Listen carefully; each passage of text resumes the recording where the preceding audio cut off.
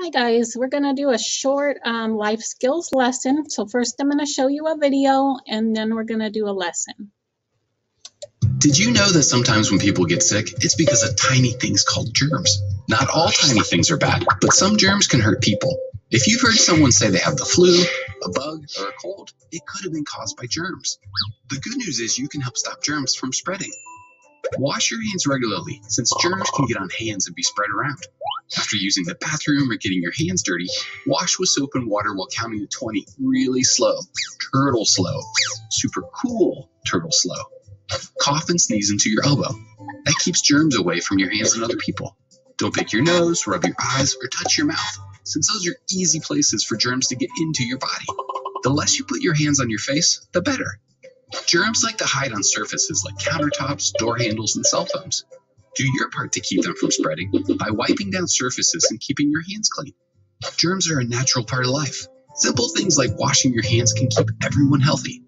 A message from Cincinnati Children's. Okay, so that was the video. Now I'm going to go ahead and do the lesson. It's on Unique, so I'm going to go to the News2You login. I'm going to log into my News2You or Unique account. And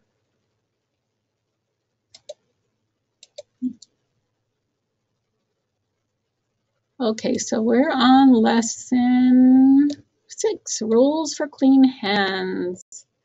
Okay, so today we're going to learn a little bit about the steps of proper hand washing, but first we're going to answer some questions.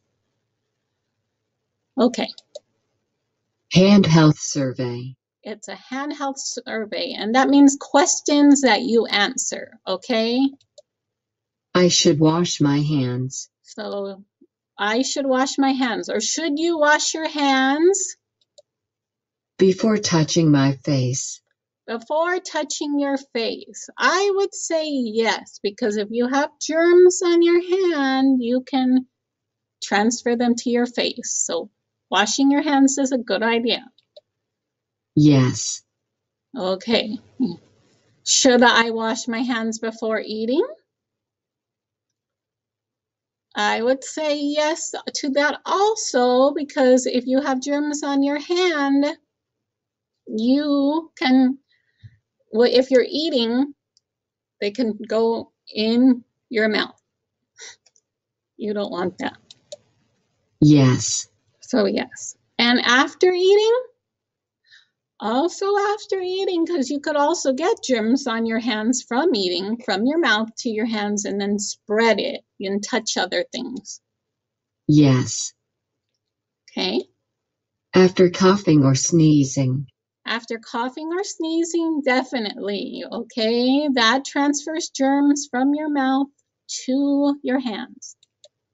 Yes. Hand after using the restroom. After using the restroom, definitely you get germs when you use the restroom, and you don't want to spread those germs to other people or other surfaces. Yes. Okay, so I think these are all the same answer, but let's see. After opening a door.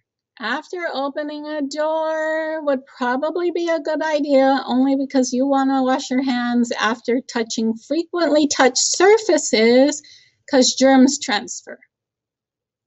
Okay. So yes. Yes. Okay, so things that are touched a lot, like door handles, telephones, something that a lot of different people touch, you want to be careful with. You want to wash your hands after touching those things. Okay, so here's the steps for hand washing. 1. Wet hands with water. Wet hands with water. 2. 2. Get soap and rub into hands. Rub soap into hands. 3. Wash the back of hands and in between fingers. Wash the back of hands and between fingers. And 4. Rub soap into hands for at least 20 seconds. okay, and some of you that I've helped wash hands, we do counting in the bathroom, so you kind of know about this, a couple of you that I have helped. We do count to 20. 5. Rinse soap off with water. And 6. 6. Dry hands. Okay, so those are the steps for hand washing. Now, if you're going to go have lunch or do something else later, or you just did something like maybe you blew your nose or sneeze, it's a good time to go wash your hands. I'm going to go wash my hands now. I'll